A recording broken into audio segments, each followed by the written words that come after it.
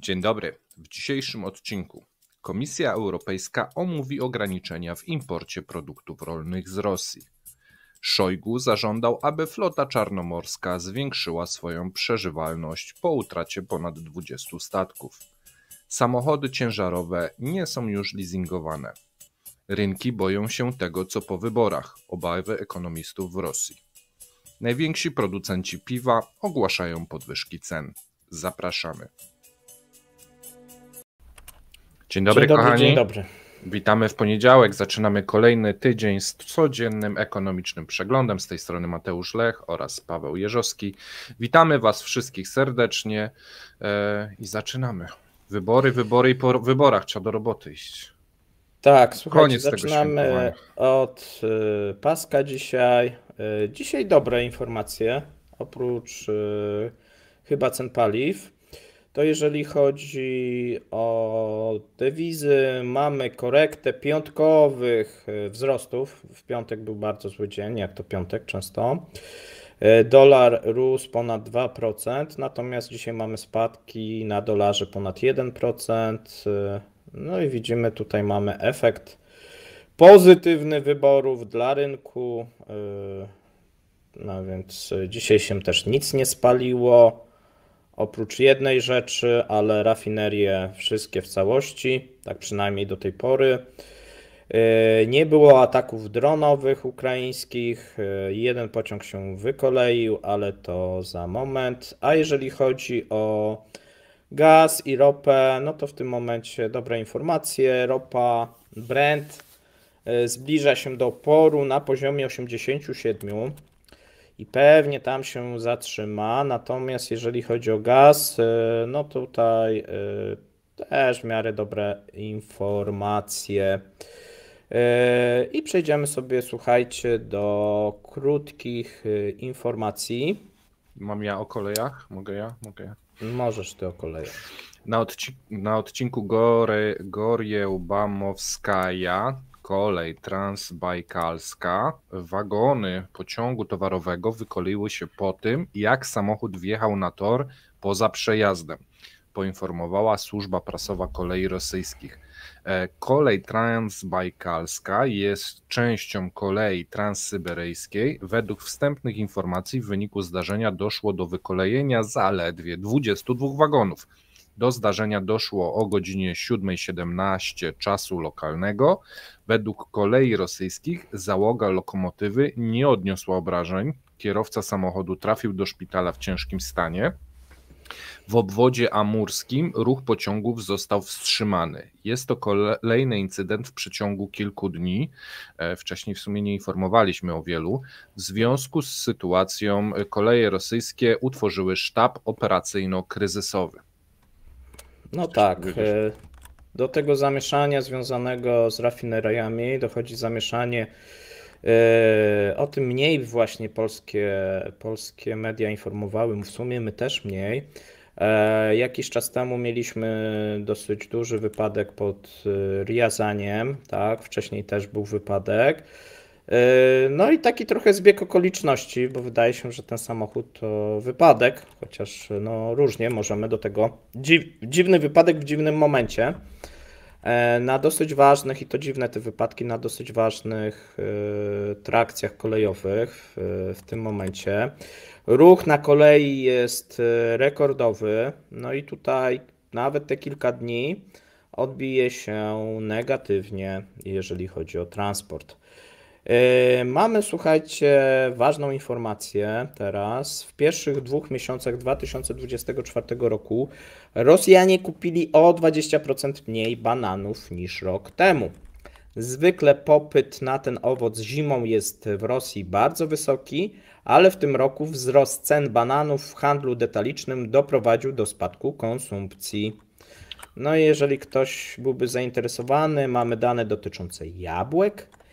Jabłka, które wraz z bananami uważane są za jedne z najpopularniejszych owoców, znajdują się na liście produktów o znaczeniu społecznym. W okresie styczeń-luty 2024 sprzedało się o 9% mniej. w ujęciu fizycznym niż rok temu. No i tu pewnie Federalna Służba Antymonopolowa będzie musiała działać. Ja się bardzo zastanawiam, bo w związku ze wzrostem zamożności Rosjanie zaczęli kupować więcej jajek i więcej kurczaka. Przestali jeść owoce i warzywa. Przestali jeść owoce i warzywa. Niedobrze, ktoś musi nad tym zapanować. W jabłka to powiedziałeś. Putin dopuścił możliwość praktykowania studentów medycyny na froncie. Bardzo fajnie. Tak. Po ilu miesiącach tej medycyny możesz już operować na froncie? Czy dostałeś... Nie, no tu chodzi o to, że mają niedobór lekarzy i muszą wysyłać studentów. No i coraz wcześniejszych roku tych, więc już podejrzewam, że jak zaczniesz studia, nie wiem, po pierwszym roku już tak, praktyka na froncie jako tam, nie wiem, sanitariusz czy jakaś inna osoba. A więc będziesz miał ciekawe studia. Myślałeś, że jak pójdziesz na medycynę, to się ochronisz przed pójściem do wojska, a tu proszę, nie ma takiej możliwości. Wszyscy muszą tutaj pomagać. Nikt nie jest bezpieczny w Rosji. Nikt nie jest bezpieczny. Personel wojskowy, mamy wypowiedź jeszcze jedną Putina. Personel wojskowy NATO jest obecny na Ukrainie i ginie masowo. To zaraz go nie będzie. No to jak ginie masowo, no to już chyba go nie powinno być. Chyba nie. To zaraz już będzie przeterminowana wiadomość. W wyniku ataku dronów doszło do wybuchu i pożaru w jednostce wojskowej w Naddniestrzu. Spłonął śmigłowiec. Na szczęście nie było ofiar. Kreml już oskarżył Ukrainę o atak. No tak. Putin polecił rządowi, aby do 15 kwietnia zmienił prawo, aby zwolnić uczestników operacji specjalnej i członków ich rodzin z płacenia podatku od nieruchomości. Polecił również rządowi zmienić ustawę, aby wykluczyć naliczanie odsetek od pożyczek dla uczestników specoperacji podczas wakacji kredytowych. No tak, coraz więcej ustępstw dla wojowników. Kolejny rekord w 2023 roku. Komornicy ściągnęli od Rosjan 66 miliardów rubli długów alimentacyjnych, czyli około 39% więcej niż w 2022 roku. I teraz pytania, czy po prostu się wzięli za alimenciarzy, czy tyle przyrosło alimenciarzy? Czytałem artykuł, przyrosło. Tutaj nie ma jakiegoś zwiększonego, tak nie, aż tak dobrze nie, po prostu bardzo dużo przyrosło, wielu Rosjan nie stać na płacenie alimentów lub nie chce płacić tych alimentów lub za dużo wydaje na inne wydatki i towary pierwszej potrzeby. Może tak, alimenciarze zaczęli jeść mniej bananów teraz, bo muszą płacić alimenty. No być może bardziej są patriotyczni, więcej dumy spożywają, tak ja bym tak obstawiał. No bo tak. Tam mamy wzrosty, a tutaj myślę, że mamy jakąś zależność liniową nawet, wzrost sprzedaży dumy w stosunku do płacenia alimentów, myślę, że jest odwrotny. Tak? Może być. Kolejna informacja, która się potwierdza, no i to chyba kolejna wypowiedź. Szef Ministerstwa Energetyki Ukrainy Herman Hałuszenko powiedział, że Kijów nie planuje przedłużenia umowy o tranzycie gazu z Gazpromem po 31 grudnia 2024 roku, a więc kolejna zapowiedź. Większość natomiast ankietowanych Rosjan, 66%, spotkała się z odmową kredytową w 2024 roku. To przez te 3 miesiące, no okej. No 2, tam wiesz, to było chyba jakoś od 7 do 9. Ale gaszenie akcji kredytowej jest widoczne. Tak, widzimy gaszenie, my o tym dzisiaj będziemy mówić, bo widzimy już efekty w stosunku do firm, na razie tych głównie mniejszych i średnich, ale no negatywne tak. Tutaj. W komentarzu też pewnie o tym będziemy mówić, bo są dosyć duże obawy o taką niespójność działań Banku Centralnego i rządu. Natomiast dobra informacja dla widzów Kremlinki. Widzowie Kremlinki trafnie przewidzieli wybór Putina na Putina. Wstępne wyniki wyborów po przetworzeniu z 99,67% protokołów Władimir Putin został Putinem z poparciem 87,32%. Tak jak głosowaliście. Więc gratulacje. Dobrze, zaczynacie dobrze znać Rosję. No i to by było na tyle krótkich informacji. Teraz pora na rozdanie kubka. Pamiętajcie, codziennie rozdajemy bezpłatnie kubek dla naszego patrona lub wspierającego. Hasło składa się z 2 członów. Pierwszy człon mówi Paweł, drugi człon mówię ja na końcu, a wy wysyłacie na maila, który wam już tutaj wyświetlę. Paweł, jesteś w stanie wyłączyć komentarz na chwilkę, żeby mi się to na górze zaświeciło? się tak, ale one się nie są w stanie naraz wyświetlić. Konkurs Kremlinki, @gmail. Pawle, podaj pierwszy człon. Rubel. Rubel. Dobrze, ja sobie zapiszę, żebym nie zapomniał do końca programu, a tobie oddaję głos, bo masz pierwszą, dłuższą informację. Tak, Komisja Europejska omówi w najbliższych dniach, już chyba dzisiaj, ograniczenia w imporcie produktów rolnych z Rosji. Mieliśmy tutaj głosowanie, wypowiedzi, jeżeli chodzi o parlament. Na początku Komisja Europejska nie chciała się przychylić, natomiast teraz będzie się jednak pochylać nad ograniczeniem w imporcie produktów rolnych z Rosji. Oceni propozycję ograniczenia importu z Rosji do Unii Europejskiej. Tak wynika z rozmowy Ursuli von der Leyen z Donaldem Tuskiem. To przedostało się do rosyjskiej prasy, w polskiej chyba, nie wiem, bo nie czytam. Dyskusja odbędzie się na tle protestów rolników w krajach Unii Europejskiej. Komisja Europejska będzie dyskutować o ograniczeniach w imporcie produktów rolnych z Rosji po apelach państw członkowskich Unii. Szefowa Komisji Europejskiej powiedziała dziś w rozmowie telefonicznej premierowi Donaldowi Tuskowi, że Komisja wkrótce przedstawi swoje propozycje. No i tutaj powołujemy się teraz na Bloomberga, który jak zwykle jest zaznajomiony z planami Komisji Europejskiej. Podejrzewam, że je dostał, tak. Unia Europejska nie planuje ograniczać tranzytu rosyjskich produktów rolnych do krajów trzecich, a jedynie zaproponować ograniczenia na rosyjską żywność. W lutym Unia Europejska zatwierdziła najnowszy pakiet sankcji. Wcześniej poseł do Parlamentu Europejskiego z Czech Tomasz Zdechowski zauważył, że Unia Europejska może przyjąć nowy pakiet restrykcji na początku czerwca. No jak myślisz, Mateusz, czy będzie jakiś kraj, który będzie przeciwny w Europie? Będzie. Ale nawet jeżeli nie chciałby być, to będzie, żeby coś przycisnąć swojego. Tak klasycznie. Dobrze, to piszcie, jaki to może być kraj, my nie wiemy, możemy się domyślać. My się spodziewamy, tak.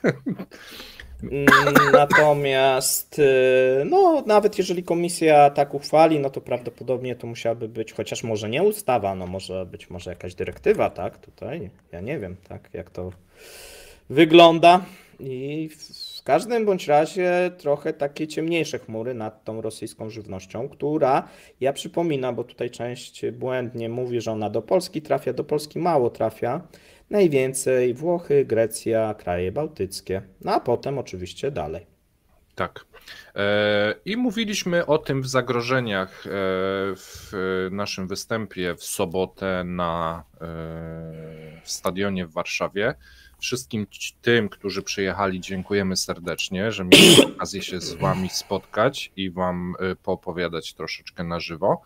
A teraz przechodzimy dalej. Szojgu zażądał, aby flota czarnomorska zwiększyła swoją przeżywalność po utracie ponad 20 statków. Szybko się zorientował. Dowództwo floty czarnomorskiej musi zwiększyć przeżywalność statków i bezpieczeństwo infrastruktury na tle ataków Ukrainy, powiedział szef rosyjskiego Ministerstwa Obrony Siergiej Szojgu. Każdego dnia konieczne jest prowadzenie szkoleń z personelem. Szkolenie w zakresie odpierania ataków powietrznych i ataków statków bezzałogowych. Ćwiczcie dzień i noc, aby wszystkie nasze załogi były gotowe. Szojgu nakazał także zainstalowanie na statkach dodatkowej broni palnej i systemów karabinów maszynowych dużego kalibru w celu zniszczenia ukraińskich dronów. Tak jakby wcześniej ta nowoczesna broń, którą teoretycznie mieli, nie działała, więc trzeba dołożyć więcej tej nowoczesnej broni.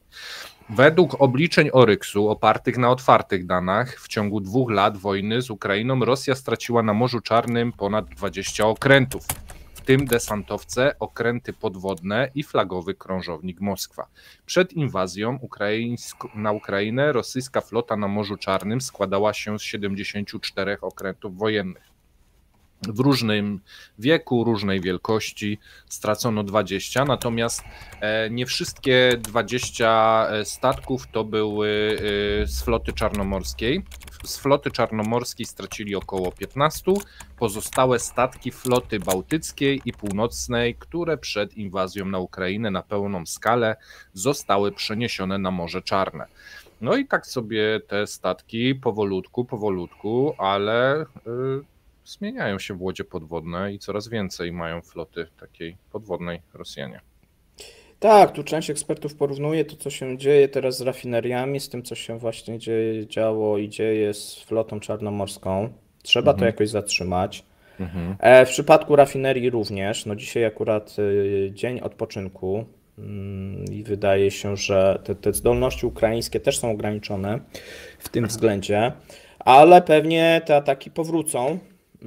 No tutaj Rosjanie w sumie bezradni, czytałem, że mają i dopiero opracowują system antydronowy, ma się mieścić w takiej jednej walizce i to w ogóle ma być Wunderwaffe i tak dalej, tylko że jeszcze nie opanowali wielu częstotliwości, tylko są dwie i tylko w Moskwie i tylko prototyp i może będzie za pół roku. Czyli ale mają myślę, już że nie będzie.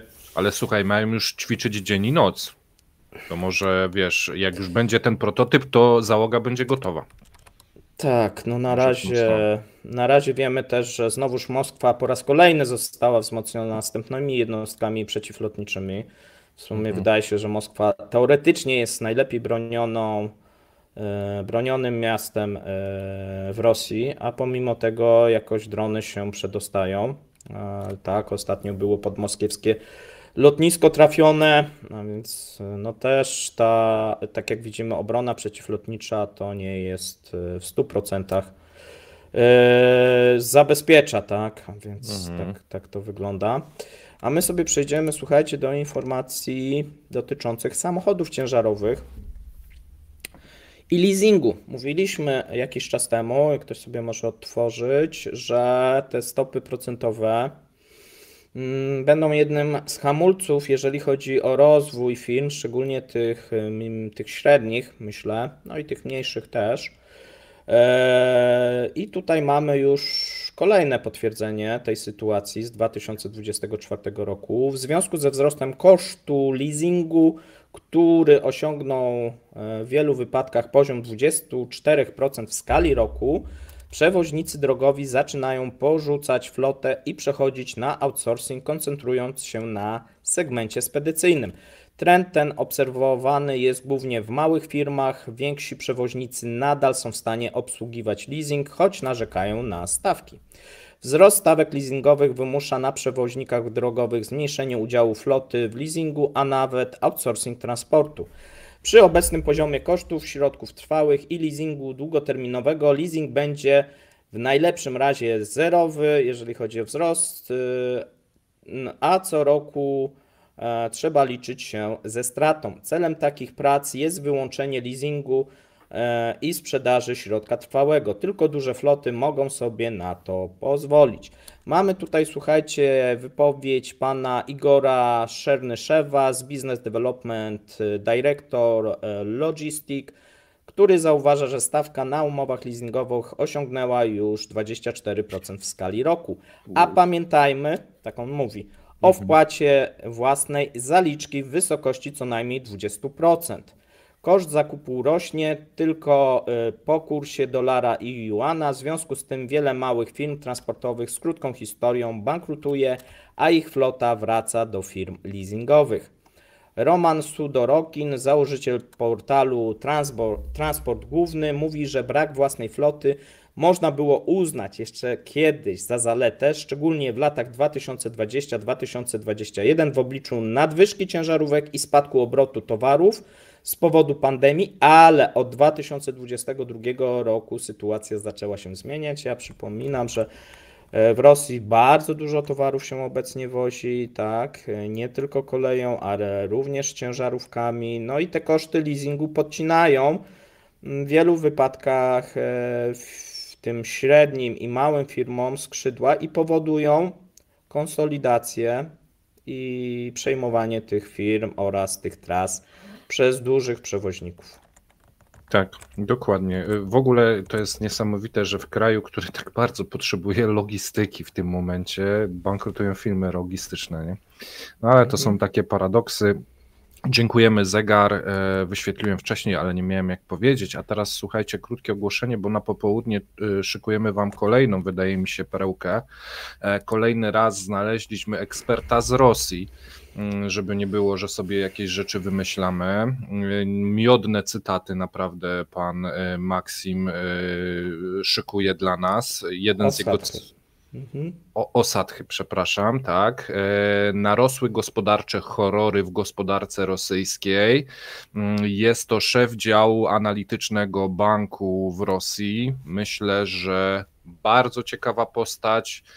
Mówi prosto z mostu, co w jego mniemaniu czeka Rosję, jak to wygląda, więc już teraz gorąco was zapraszamy na godzinę 17. A teraz mała zajawka tego, bo przechodzimy do informacji z okładki. Rynek boi się tego, co po wyborach. Czy rubel znów przebije 100 rubli do dolara? Zobaczymy. Rynek wyraźnie się czegoś boi, pisze Ewgeni Suworow, ekonomista Centro Credit Bank. Popularna wersja, zauważa, jest taka, że po wyborach rubel zostanie uwolniony. Bank Centralny i Ministerstwo Finansów zmniejszą lub wstrzymają sprzedaż waluty z rezerw, za pomocą których obniżyli temperaturę rubla. Tu my jesteśmy niemal pewni, bo nie za bardzo już jest co sprzedawać. Rubel już przed weekendem zaczął się osłabiać. Wraz z rublem spadają rosyjskie obligacje rządowe, za pomocą których rząd zamyka deficyt budżetowy. Indeks rosyjskich obligacji rządowych spadł w piątek do najniższego poziomu od kwietnia 2024 roku.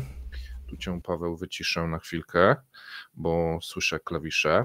Rentowność wszystkich rosyjskich dłużnych papierów wartościowych wzrosła powyżej 13%. Rentowność papierów dłużnych powyżej 10% uznawana jest za bardzo wysoką. Taka rentowność oznacza, że papiery dłużne są obarczone dużym ryzykiem. Tu mamy wszystkie papiery wartościowe dłużne Rosji, to 13%. Jednocześnie rynek boi się dodatkowych wydatków budżetowych, zauważa Suworow. W swoim przemówieniu wyborczym do Zgromadzenia Federalnego Władimir Putin złożył obietnice warte co najmniej, bo tego naprawdę nie da się oszacować, ale co najmniej takie minimum to 12 bilionów rubli, co oznacza, że władze muszą znaleźć i dodrukować 2 biliony rubli dodatkowych pieniędzy do gospodarki rocznie, więc to są bardzo duże kwoty. Po nieudanej realizacji niemal wszystkich kluczowych obietnic z 4. kadencji, od ograniczenia ubóstwa poprzez poprawienie demografii, Putin wkracza w 5. kadencję z nowym pakietem projektów, za pomocą których obiecuje osiągnąć wzrost gospodarczy o 20% w przeciągu 6 lat. Kluczowym ryzykiem dla Rosji jest niepewność, zauważa Sofia Doniec, ekonomista Renaissance Capital. Zaznacza, że gospodarka wojskowa utrzymuje się z rezerw, ale źródło to się wyczerpuje. Ze 113 miliardów dolarów darmowych pieniędzy z Funduszu Opieki Narodowej praktycznie nie zostało nic z płynnych aktywów. Wydatki na obronność pochłaniają już ponad 1/3 budżetu, co nie zdarzyło się od czasów Związku Radzieckiego, ale Putin nie zamierza przestać, przygotowuje się do długiej wojny z Zachodem podczas swojej 5. kadencji, no i to ekonomistów i rynki wprawia w bardzo duże zaniepokojenie. Paweł, jakbyś chciał coś dodać? Myślę, że omówimy to, jak będziemy pana Maksima Osadczy, on się nazywa, komentować to, co on ma do powiedzenia, bo dużo jego wniosków jest naszym zdaniem trafna, pomimo że to jest ekonomista, bankowiec rosyjski, który całe życie spędził w Rosji i publikuje tutaj dla rosyjskich mediów, natomiast z wieloma rzeczami się zgadzamy. No i zobaczycie właśnie, jak on mniej więcej, o czym on mówi, jak on ocenia sankcje. Oczywiście zupełnie inaczej niż oficjalna propaganda. No i polscy geopolo, tak, nie czytają rosyjskich ekonomistów. A my sobie przejdziemy do cen, słuchajcie, piwa, bo najwięksi producenci piwa ogłaszają podwyżki cen, wysłali listy do sieci handlowych, gdzie zapowiadają podniesienie cen swoich produktów. Poinformowali o tym sieci handlowe. Podwyżka ma być od 8% do 15% w najbliższych dniach, w zależności od gatunku.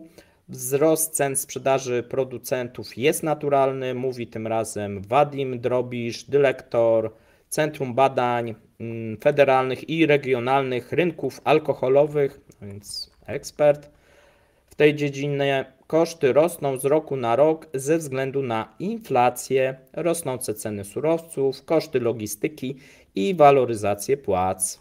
Piwo, jak każdy alkohol, nie różni się niczym innym od innych produktów, dlatego ze względu na ogólny wzrost cen i procesy inflacyjne ceny sprzedaży w fabrykach wzrosną, przekonuje ekspert. Według innego eksperta Leonina Szazanowa wzrost kosztów to minimum 10-17%. Wśród przyczyn wzrostu cen piwa ekspert wymienia wzrost cen drożdży, innych komponentów do produkcji trunków, wzrost akcyzy, wprowadzenie obowiązkowego znakowania produktów, tego jeszcze nie ma, ale będzie, oraz wzrost kosztów dostarczania towarów do konsumentów, czyli ten transport i logistyka. Teraz firmy piwowarskie są częścią rynku krajowego, zauważa, to znaczy mają koszt własny, cenę sprzedaży i własną gospodarkę, uważa ekspert. Tutaj wielu ekspertów wskazuje również, że ceny rosną ze względu na to, że wcześniej część tych piwowarskich holdingów należała do zagranicznych podmiotów, dzięki czemu mogła ponosić mniejsze nakłady na reklamę. No bo ta reklama była globalna, tak, i ten rynek rosyjski był tylko częścią rynku, a więc można było za reklamę wynegocjować niższe stawki. Teraz jest to już po stronie producentów rosyjskich. Średnia cena za litr piwa w Rosji, przypomnijmy, według Rossstatu 160 rubli, 7 zł, a jeżeli chodzi o rosyjskie piwo, które jest i jakieś takie lokalne, no to jest około 130 rubli, więc jest troszeczkę taniej. Czyli około 3 zł za butelkę półlitrową piwa. Tak. Wzrost kosztów następuje również w segmencie napojów bezalkoholowych, a jednocześnie mogą wzrosnąć ceny wody pitnej, szczególnie w plastikowych pojemnikach. Już teraz odnotowuje się wzrost cen o 17%. Zdaniem kolejnego tutaj jest eksperta Jewgenija Kołojtowa, wzrost kosztów opakowań będzie miał znaczący wpływ na wzrost kosztów napojów bezalkoholowych. No i teraz, jeżeli się zastanawiacie dlaczego, ponieważ komponenty do produkcji są nadal w większości importowane, pokrywki, pojemniki, wszystko to jest kupowane za granicą, wszystko to wymaga środków, nowych warunków i pojawiania się imitacji i analogów, uważa ekspert. Wzrosty punktowe są już zauważalne, w szczególności 1 marca PepsiCo Holding podniósł ceny swoich produktów, a od 15 marca tutaj mamy zapowiedź wzrostu marki Czernogolowaka. Jest dosyć tam popularnej marki w Rosji. Wiesz co, ja sobie tak myślę, 3 zł za piwo w kraju, który średnia pensja jest 3-krotnie mniejsza niż w Polsce, no czasem może nawet więcej, no to tak jakby w Polsce po 9-10 zł za butelkę. To ciężko wypić 5 piw przy takich pensjach. Dają radę. Tam piwo ma wzrosty. Tak, no ale bananów już nie mogą. No wtedy. No, coś za coś, tak. Tak. I teraz skończyliśmy nasze informacje. Drugi człon hasła, moi drodzy, ja tylko tu wrzucę informację mailową, żebyście widzieli. Tu wyłączę. Konkurs Kremlinki @gmail.com. Wszyscy gotowi? Drugi człon płonie. Ja lubię takie ogniste tytuły. To macie już 2 i życzymy miłego dnia i zapraszamy na 17. Trzymajcie się. Cześć.